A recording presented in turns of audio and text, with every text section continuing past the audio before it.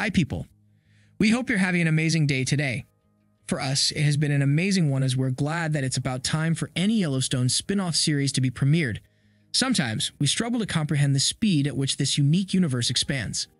Everything has started with a basic but creative idea of Taylor Sheridan back in 2019, and since then, he didn't stop for a second and continued to come up with one banger show after another. People love Yellowstone so much that it made it the #1 TV show in the US. They couldn't take their eyes off the brilliant characters of the series. First of all, there was John Dutton, played by Hollywood legend Kevin Costner. We don't think there is any project that involved Costner, and we can claim that it's a bad one. He has exceptional talent and can fill in the shoes of any character he wants. That being said, we believe the character of John Dutton fits him the best as he is a true patriarch who gives special importance to the tradition while not isolating himself from the realities of modern life. He has 3 children, Beth, Kayce, and Jamie. Beth Dutton might be the most interesting character of the show as she is too unpredictable to make a judgment about.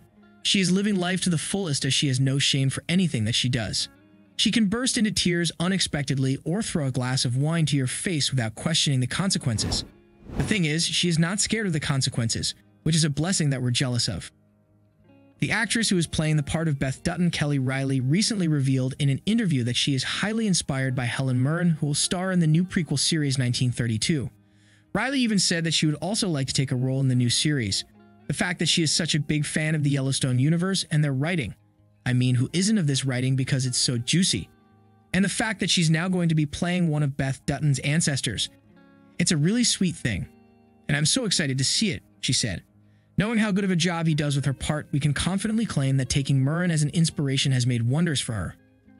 There's also Kayce, who is often labeled as the good boy of the family. In reality, Kayce is also a true Dutton with a lot of complexities.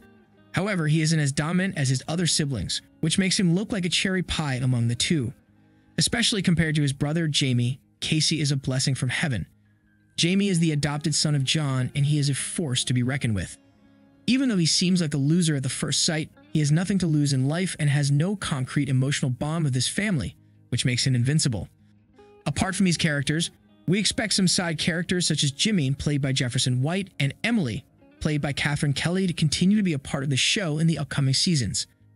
The new couple had made quite an impression on Yellowstone Season 4, and we believe they will be regulars in the series in the future as well. Another good news about the casting of the show is the fact that Teeter, who has been a side character whom we saw occasionally, has been promoted to be a series regular for Season 5, which is amazing. Teeter, played by Jen Landon, is an absolute fan favorite, and we cannot wait to watch her more often. Who do you wish to see in Yellowstone Season 5? Let us know what you think in the comments below, and don't forget to like, subscribe, and share the video. Thank you for watching. See you soon.